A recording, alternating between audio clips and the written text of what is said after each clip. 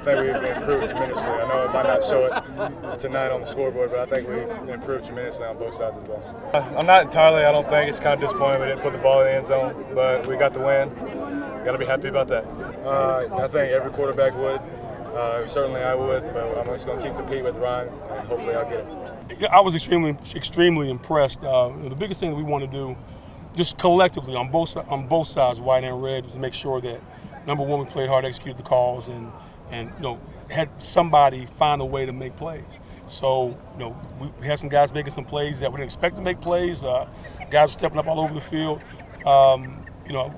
Biggest thing out of spring is making sure you leave it healthy. So for the most part, we did. We had a couple guys that got banged up, nothing major.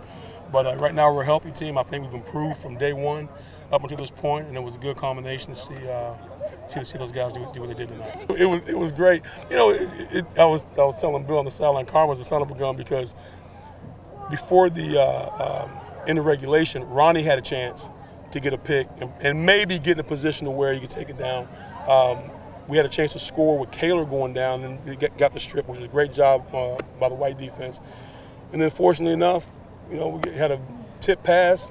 He's in the right spot, played the right coverage, and just came right to him, took it in for the house, and then we scored. So it was a good night. We're improving, number one.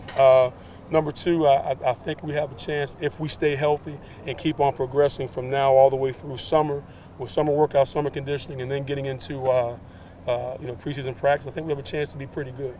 We got some new guys coming in that fortunate enough, as Ray would say, this is the first time that that this team has true seniors. So we have some guys who have been here. We have some guys in the program. They know us. We know them. The coaching staff has been together for the first time collectively 2 years in a row. So for the most part, it looks like we're going to be in a position to be pretty good, provided we keep on progressing.